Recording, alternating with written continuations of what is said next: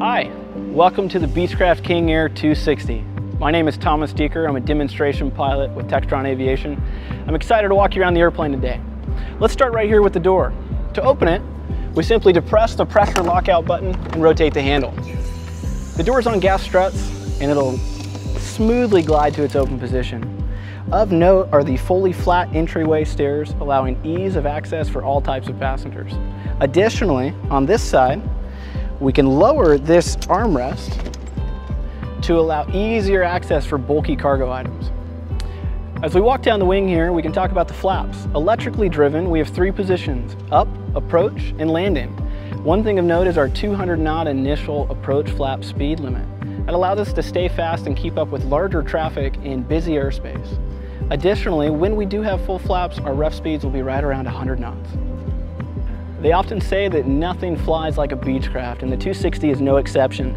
As we look up at the Composite Winglet, integrated to it are our navigation lights, which are all LED, as well as the strobes and recognition lights. The Winglet not only adds to performance, but also gives it an unmistakable ramp appeal.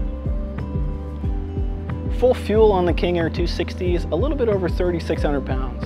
We have 4 tanks on the airplane, the main tanks being on the outside of the wing, the auxiliary tanks being between the engine nacelle and the fuselage.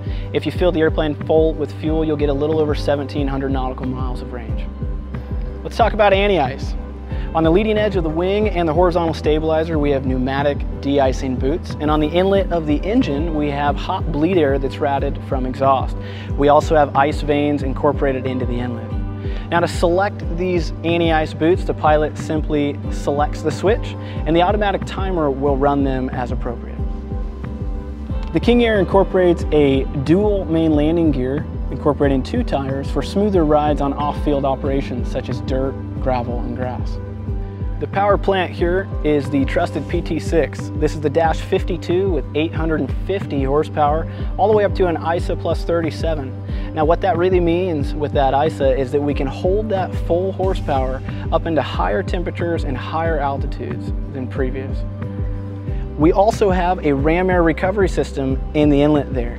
That ram air recovery system allows more air into the engine and allows it to breathe better. It gives us the same value of torque with a lower ITT, allowing us to have more power for longer. The propeller here is the Hartzell 4-bladed full composite propeller with a nickel leading edge. That nickel leading edge is to protect us from nicks and dings that the airplane might encounter on dirty ramps or off-field operations. We do have a fully feathering propeller here that does incorporate an auto feather system in the case of emergencies. Now, for weather avoidance up front, we've got the Collins multi-scan weather radar. Now, what that multi-scan does is it's constantly searching high, mid-level, and low, combining those scans to give me in the cockpit one image that I need to look at. It allows me to safely avoid weather. Now, that's a great pilot workload reducer because I don't have to select any specific gain or tilt settings, and I don't have to worry about what's ground and what's weather. Historically, the King Air has been a rugged and reliable airplane that we get to fly all over the world.